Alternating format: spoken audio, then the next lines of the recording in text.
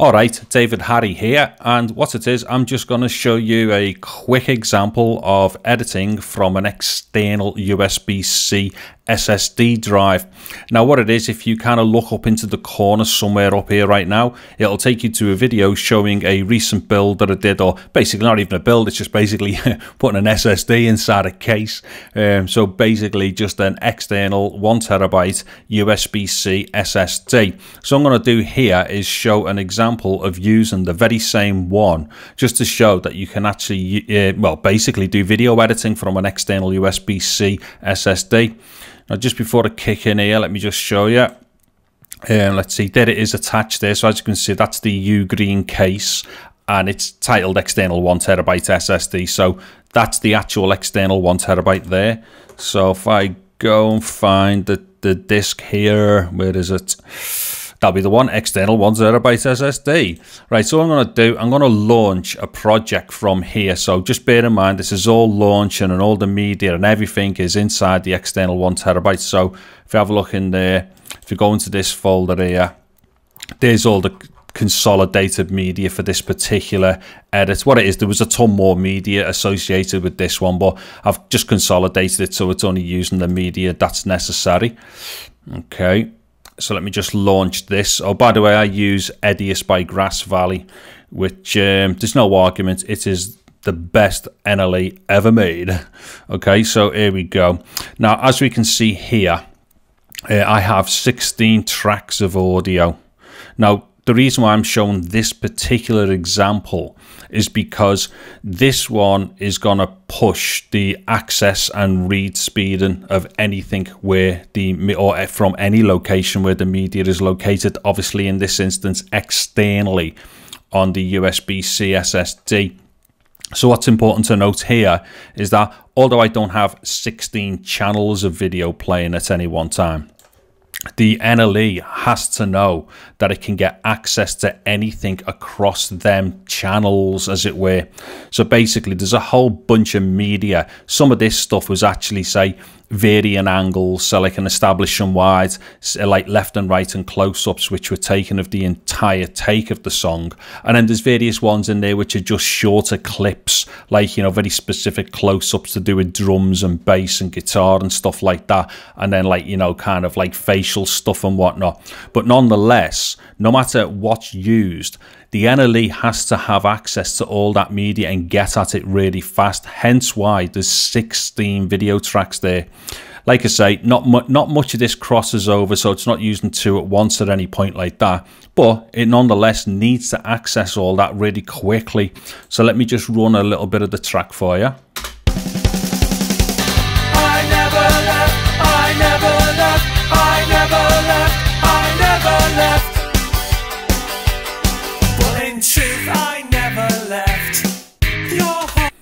Okay, so I'll just give us a quick idea as to, you know, how well that's playing through. And as we could see there, that went through a number of clips, and none of them clips are hardly associated with the same piece of media.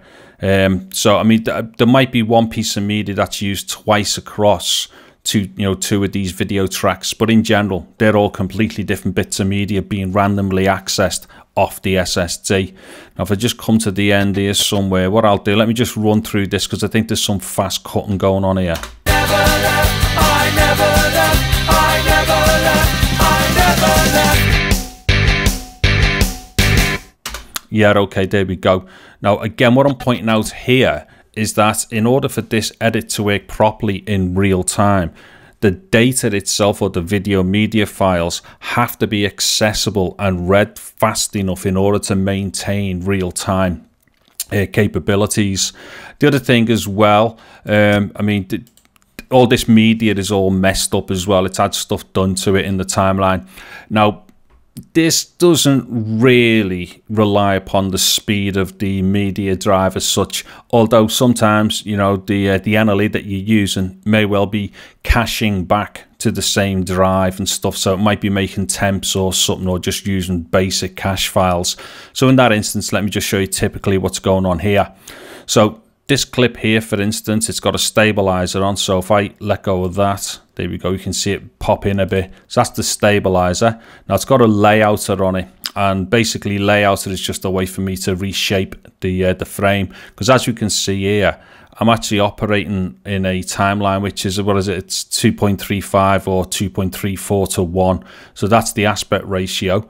So if we go and take the layouter off, as we can see there, there's a 16:9 aspect ratio of the original shot. So obviously what I'm doing on a per shot basis, I'm just going in and reshaping it to make it all fit in that, you know, in the new aspect ratio.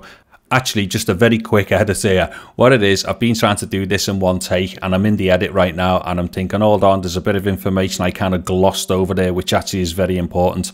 What it is, the project itself is a variation of HD. So let me just show the project settings. So it's 1920 by 800. So effectively, we are in 1080 or effectively 1920. But we're using an aspect ratio here of roughly there about 2.35, 2.4 to 1. So effectively, that's what's given us this particular shape here.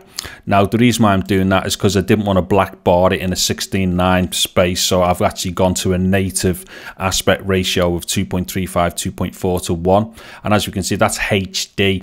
But the media itself is UHD 4K. So as you can see there, 3840 by 2160. Now also, I'm using the Grass Valley HQX codec. Now what that basically is telling us as well is that the hard drive is working, or the SSD is working a lot harder than what it would have done with the original files. The original files were only at 100 megabits per second because they were XAVC S. So what I've done is done a transcode of them to HQX by Grass Valley, and that's just because this is an intra-frame codec, whereas the other one is an inter-frame. So intra-frame is easier to edit, but at the same time they're a lot bigger and the bandwidth and data rates are a lot higher. The reason why that's poignant is because this particular edit is actually really pushing the data rates for all the randomly accessed media that's going on. So effectively, we're using UHD 4K at fairly high bit rates, and then we're reducing it down into a 1080 2.35 to 1 aspect ratio project. And in doing so, the SSD has to work a lot harder doing this edit compared to what it would have done if it was using the original XAVC S files. Okay, so with that done, let me just carry on with the rest of the video. And then also I've got a color corrector going on there. So that's the original shots because it was in color, and basically I've just kind of crushed it and blown it to bits into black and white. So effectively that's happening on all these like individual cuts here. So every single one of them has got something of a stabilizer, a layouter, and obviously generally it is the same primary color corrector just to get it all crushed and blown into a mono. But like I say, that type of stuff there doesn't really, the external drive or the media drive itself doesn't really come into play unless the NLE that you're using is actually using caching and stuff and temps to that drive. I'm not doing that at the moment because this is all in real time. Let's see, what else can I show? Oh, actually, let's see. So if I go to finally, this is just a sequence of the same thing. And what we can see here is that there's no layouter on it because the shape of it is all correct now for the aspect ratio. But the primary color corrector that I'm using is doing a bit more. So I wasn't happy that I'd blown it out and crushed it enough in the original edit, so I just went and blown it and crushed it more there. Now what I'll do here, let me just show some of the transport functions occurring. So here's the nudge function.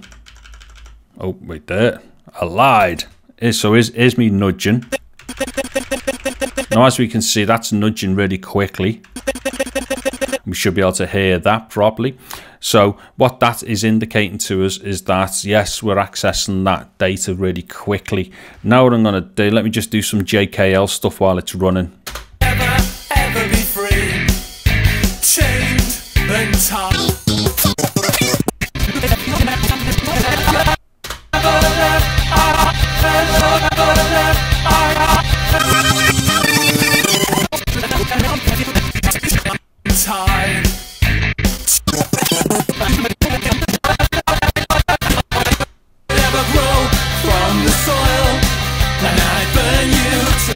Okay, now the point of what I was doing there with the nudging and the JKL functions is that, as you could hear, you probably can hear my keyboard clicking as I'm doing this, and you can hear that in relation to the speed and the start of the actual timeline, or the transport of the timeline. Let's just try that again.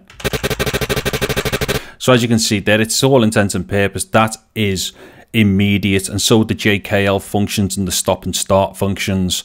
And again, that's relying upon access time and reading of the media. And of course, now, even though this is, you know, a sequence in sequence, it is still all of them edits there that it's applying it to. So once again, just showing you that, you know, the drive is really fast at reading. Okay, so I think that's probably enough there. It was just a basic thing just to show people that yes, you can do a ton of stuff with it, and also you can edit from these external discs as well, or these external SSDs. Also as well, if you're interested in the actual full video of this particular pop promo, it's a couple of years old. It's just something that I produced for one of my friends. There'll be a link somewhere on the screen at the moment, and also a link in the descriptions below. All right then, so let us know anyway what you think of this, you know, whether this has helped you or anything, and maybe it's something that you might want to try yourself using an external USB-C SSD. Okay, so if you've liked it, give it a thumbs up, subscribe to my channel, share the video, all that kinds of stuff. And I'm David Harry. Thank you very much for watching this video. Take care and goodbye now.